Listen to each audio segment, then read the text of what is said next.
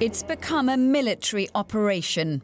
German soldiers called in to help Berchtesgaden, where a state of emergency has been declared. The Bavarian town hasn't seen snow like this for years, and the dangers are all too real. We have many requests to help clear the roofs of buildings.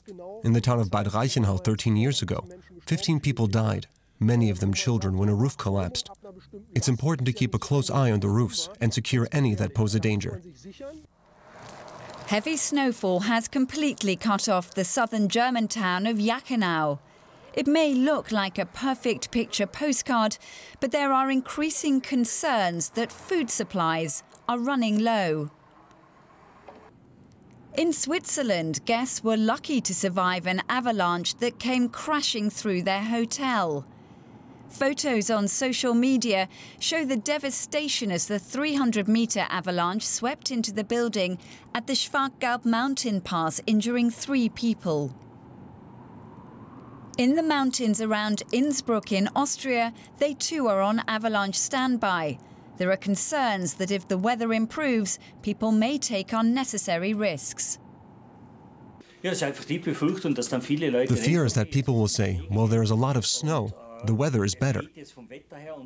And our experience from the last 30 years has shown that the first day of improved weather is really dangerous. It's when most avalanche accidents happen. More than 4 meters of snow has already fallen in this region.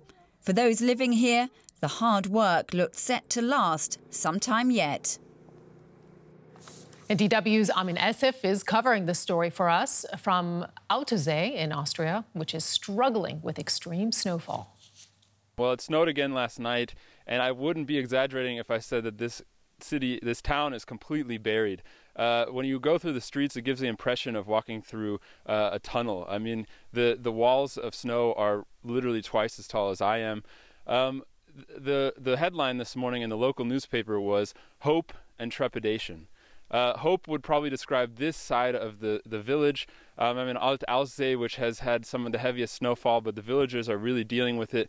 The bakery's open, the hotel's open, people are walking through the streets. There's not snowplows. They don't have snowplows here. Actually, they have shovels, steam shovels, going through the streets, literally carrying the snow because there's nowhere to put it. They have to put it in giant piles down the street.